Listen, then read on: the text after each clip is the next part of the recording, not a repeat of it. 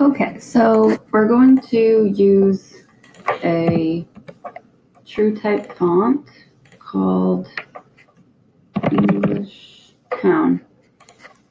Sometimes with true type fonts, it doesn't come out great in the beginning, so we can see that the A is actually missing here.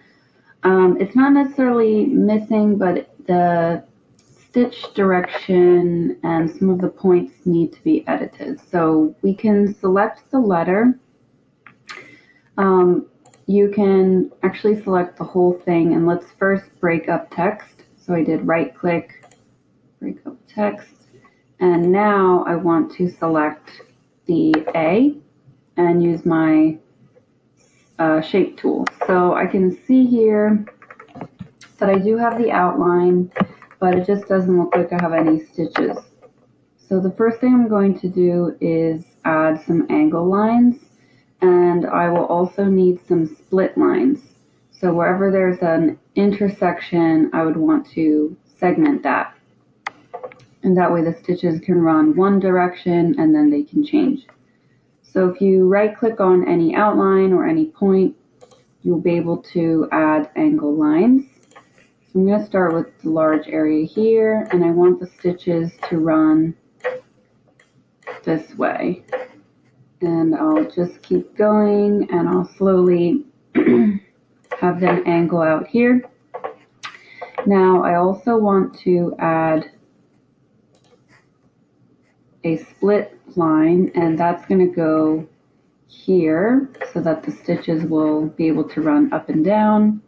I'll put one here, and I'll probably put one here, and I might need one up there as well. So since I right clicked, we can see that things filled in.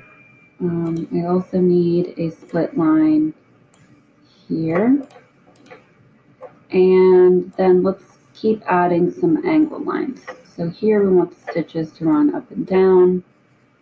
In this area we can try to see if they'll just run left to right.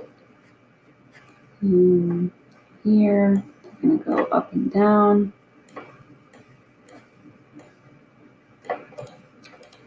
And here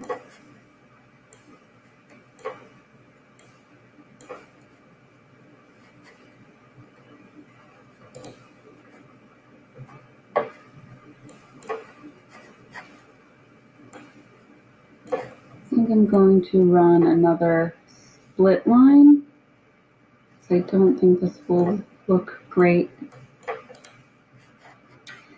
like that, unless I had more.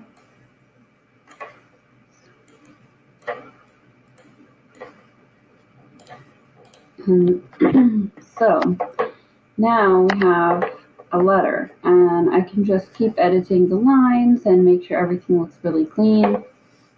This one ended up working out up here, so I just have the stitches kind of curving around and then they straighten up.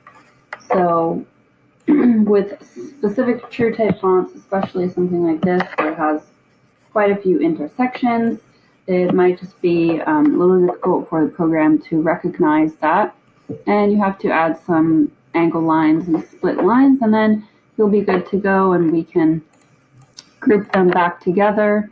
So we right click, group, and we can change the density, and I might need to make some edits if I don't like the direction, or if I want to thicken anything up.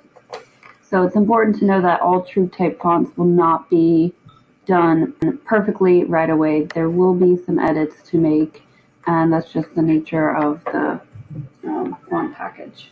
Hope that helps.